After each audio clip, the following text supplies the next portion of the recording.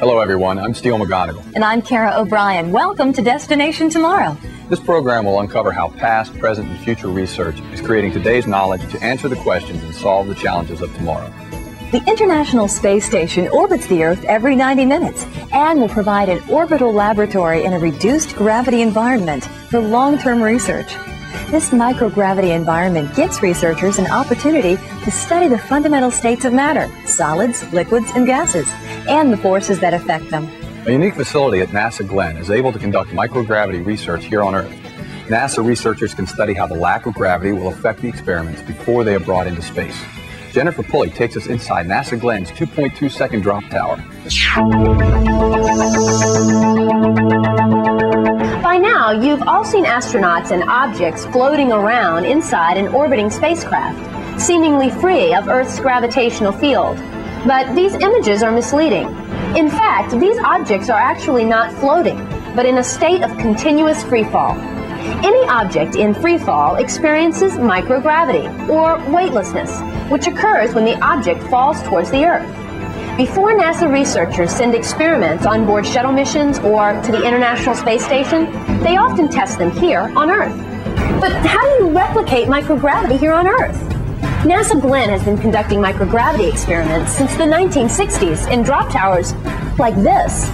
These facilities rely on free fall of the experiment to produce a microgravity environment. Here, NASA can test experiments in a reduced gravity environment, similar to orbiting in space. The 2.2-second drop tower is one of two microgravity facilities here at the Glenn Research Center. This facility is just under 80 feet tall. We can drop experiments in this facility weighing up to 350 pounds. They'll reach a terminal velocity of almost 50 miles per hour just before they hit the airbag at the bottom of the tower. We create microgravity for 2.2 seconds here. You said microgravity. Do you mean weightlessness? Yes, that's exactly right. Microgravity is weightlessness. Astronauts experience that on orbit all the time. But we need to create that down here on the Earth, and we can do that here in the 2.2-second drop tower. This is how a drop tower experiment works. Researchers place their experiments inside an aluminum frame, also called a rig.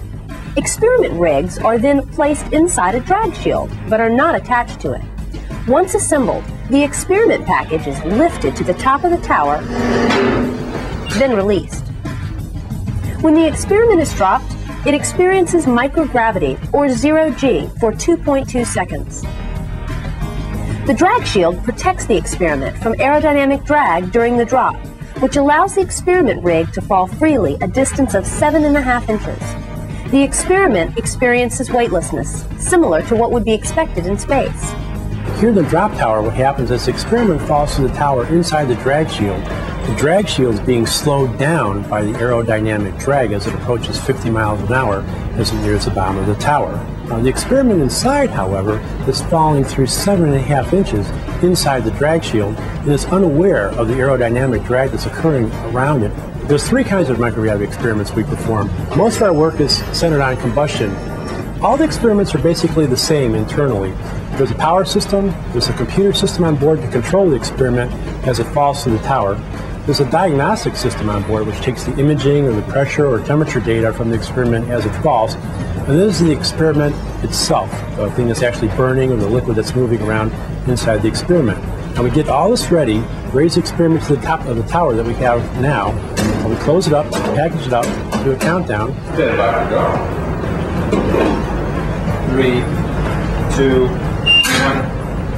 And as the experiment falls from the tower, it's in microgravity. That's when the experiment runs. Why do we conduct microgravity experiments here on Earth when we can easily conduct them in space? Well, actually, to conduct them in space is quite expensive.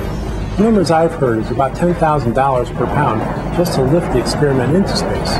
Not to mention the cost of having the astronaut operate the experiment while it's up there. Here in the drop tower, it's quite a bit less expensive to do that. And if we make a mistake, we can go back and run the experiment again quite rapidly. Our researchers set up the parameters for the experiments that do go up to space, right here in the drop tower.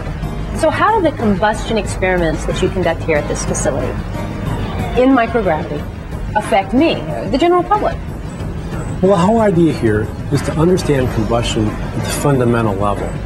Once we understand that, we can go out and make cleaner burning engines, cleaner burning power plants, which means less pollution in the air. So we're less fuel dependent and we have a cleaner environment.